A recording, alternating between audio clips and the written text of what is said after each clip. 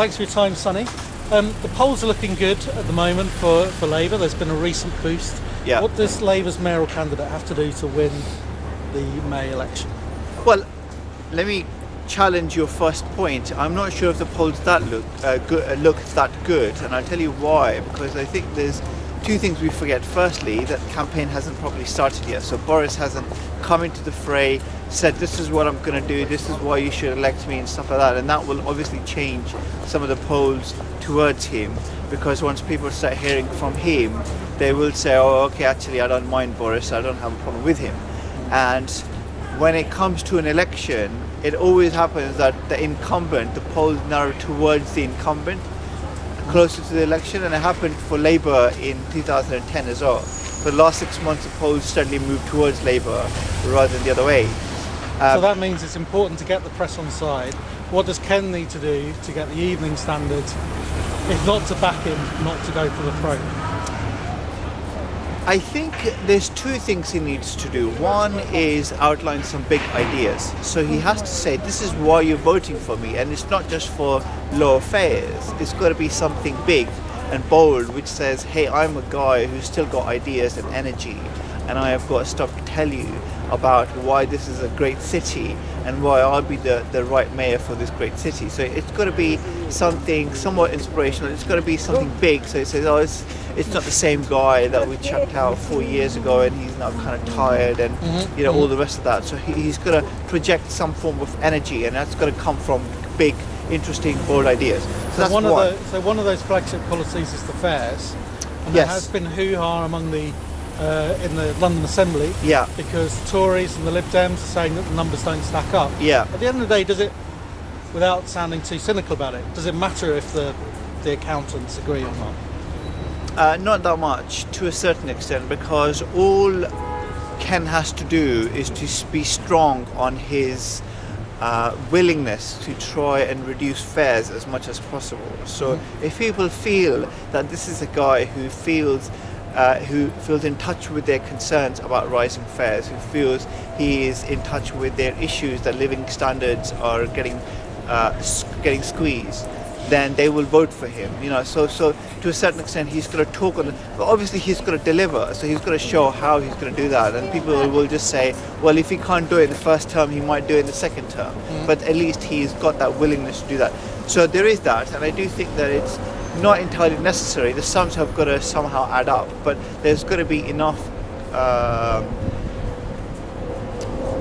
He's going to be able to, doesn't have to make the accountants happy, basically. He's going to make the public feel at ease, the fact that, you know, he's going to do that sooner or later. So I rudely interrupted you earlier. You said there were two things. I think that you said so he can't just talk about fares. So he's going to have one policy or a few policies which are big ideas. So he, you know, so it shows that he's still got some energy. And the other thing is he's got to deal with his negatives. So he's got to show that he's a changed man from last time, and all those people who came out to vote against him, the Tory voters in the outer suburbs, who came out strongly for Boris in the way that they did not come out for Tory voters in the past, Tory candidates in the past. He's got to say to them, actually, I'm not the nasty guy you thought I was, and I have changed, and I've recognised that I've made some mistakes. So you know, they feel that actually, if I don't go out and vote, it's not going to be the end of the world. Whereas 4 year ago, they actually came out because they thought, this guy is now really getting on my nerves, and I want to get him out. So talking about the Tory voters, yes. I mean, what about Boris's weaknesses? I mean, the Labour latest campaign ad is portraying Boris as a cartoon character who's stealing fares. My concern with that was, on the one hand, the stealing fares thing probably plays well, but actually the cartoon character is one of the reasons why some people vote for Boris. Yeah, that's true. Although you can get away with it early on. You can say to your voters early on that you're a cartoon character and you're a nice guy and all the rest of it. But after 4 years, people will say, well, yeah, he's a great cartoon character, but has he actually done anything for London? Has he actually listened to my concerns? And so to a certain extent, you can't carry that off forever. And you could argue that portraying him as a cartoon character, as a guy who's fluffy and nice, but actually in the end takes away your money and does not listen to your concerns, is probably the best way to define Boris. But it's quite different from 4 years ago, isn't it? Because the way that the left really portrayed Boris last time was he was going to be the evil mayor, he was going to be the racist, the sexist. None of that really happened. In fact, if anything, Boris has gone out of his way. There. Yeah, exactly. Boris has actually gone out of his way to deal with those negatives, and that's what I mean when you say that you've got to deal with your negatives. And so Boris's negatives were that this was this nasty guy who was not going to understand multicultural London, and he actively went out of his way to go to mosques and gurdwaras and all these places and say, hey guys, I actually do care about the fact that this is a multicultural city. And I think Ken is missing that trick, and he's to a certain extent too proud to say, hey, I made some mistakes, you know, maybe I paid people too much, maybe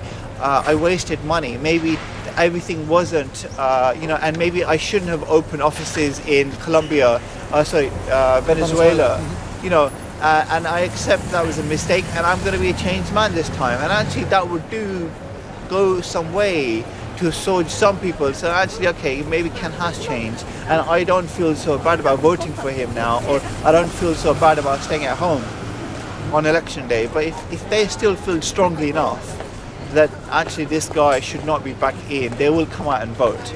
And some Labour voters will not vote for him. So to a certain extent, he's picked the low-hanging fruit, but now he has to step out of his comfort zone and go further and say, no, actually, you guys were right. I was out of touch 4 years ago, and I have changed since then. Thanks for your time. No worries. Cheers.